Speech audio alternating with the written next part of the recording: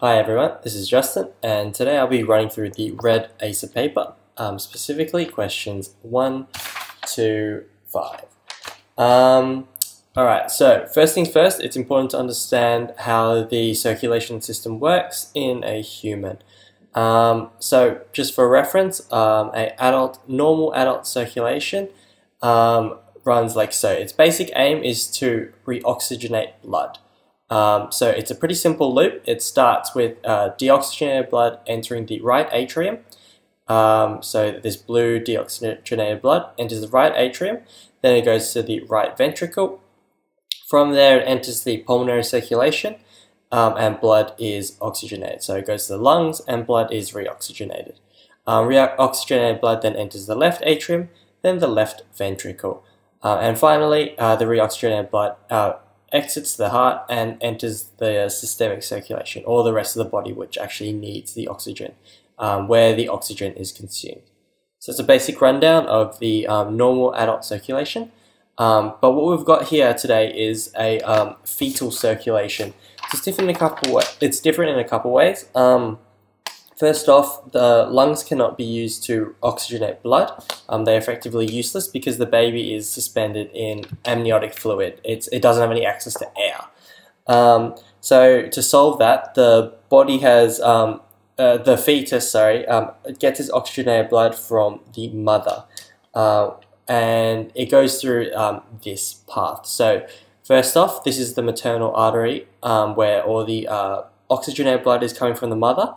And this is meeting up with the baby, or the fetal circulation at this junction. So basically, this is where the fetus gets its oxygenated blood from. So from there, once the blood becomes oxygenated, it enters the fetal circulation, and it most significantly it becomes involved with this fetal vein. Carrying deoxygenated blood from the systemic circulation, aka the rest of the body. So we've got this seriously deoxygenated blood meeting this really oxygenated blood, so what we get is this sort of mixed oxygenation blood coming out from this junction. From there it enters again the left atrium, just like before, except it can go from there through a different path to the adult. Instead of going through the lungs, it can enter one of two shunts, the foramen ovale, which is in between the two atria of the heart, or the ductus arteriosus. So once it enters one of these two shunts, it basically leaves for the rest of the fetus's body, the systemic circulation, where it can either be consumed by the rest of the body, or it exits off another branch to be reoxygenated, or oxygenated to a greater extent. So this is kind of a basic loop for the fetal circulation.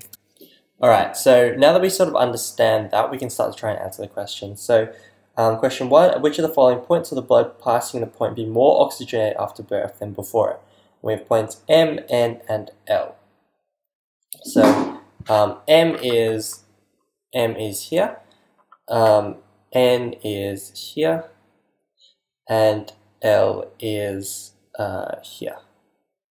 Alright, so basically, after birth, we're going to have two sorts of blood. We're going to have deoxygenated blood and oxygenated blood.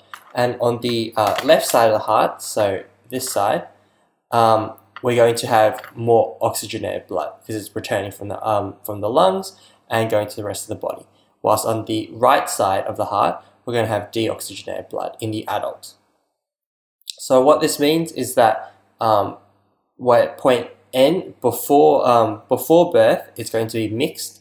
After birth, since it's on the left side of the heart, we're going to get fully oxygenated blood there. So that means that at point N, we're going to have more oxygenated blood after birth. So the answer would be B for question 1. Question 2. At which of the following points will the blood passing the point be significantly less oxygenated after birth than before it? And then we have points K. So find my cursor. K, L, and P up here. All right. let's start with point K. So after birth, at point K, since it's on the left side of the heart, it's going to be fully oxygenated. So it goes from mixed to fully oxygenated, meaning that we'll be expecting an increase, not a decrease in oxygenation. So K is non-answer, so rule out A. L. After birth, it's going to be on the right side of the heart, so it's going to be fully deoxygenated. But however, because it starts already at fully deoxygenated blood prior to birth, we're going from fully deoxygenated to fully deoxygenated. It's going to be about the same level, both before and after birth. So we can rule out L. As for P, well, P I haven't really colored in yet, but it's kind of the same principle as before for the fetal circulation. We're going to be having mixed blood primarily in this loop, but after birth, since it's on the left side of the heart, then that means that it's going to be fully oxygenated through this part, meaning that we're going from mixed blood at P before birth to fully oxygenated blood at P after birth, meaning that we'll be expecting an increase in oxygenation. So neither K, L, or P are the answer, so therefore D would be the answer for question 2. Alright, question 3. The unit gram liter is equivalent to. So first off, minute liter times minute gram, so minute liter unit gram, that's equal to, minute gram, and that's equal to minutes squared on liters times grams, so which is not equal to grams a liter. Alright, so just going down the list, liters a minute times grams a minute, that's probably not going to be equivalent. Liters a minute divided by grams a minute, so liters a minute divided by grams a minute, that's equal to liters a minute times minutes per gram, which is equal to liters on grams, which is not equal to grams a liter. Last one, D, grams a minute divided by liters a minute. So that's equivalent to grams a minute times minutes per liter, which is equal to grams a min times min per liter, which is equal to grams per liter. So therefore, grams a minute divided by liters a minute is equal to grams a liter. So therefore the answer is D. Alright, so question 4 and 5 refer to the Fick method, which is used to determine blood flow.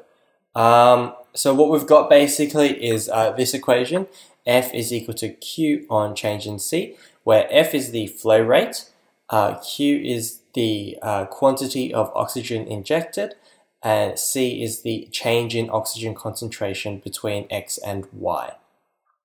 That can all be gained from the stem, specifically the second one. Alright, so basically what this equation is used for is to measure the flow rate from the measured amounts of oxygen injected, the known quantities of oxygen injected and the known change in oxygen concentration between X and Y, where X is the injection point and Y is the measurement point. Alright, so what is the injection point? Well, the injection point in the body would be the lungs, because that's where we're gaining all of our oxygen from.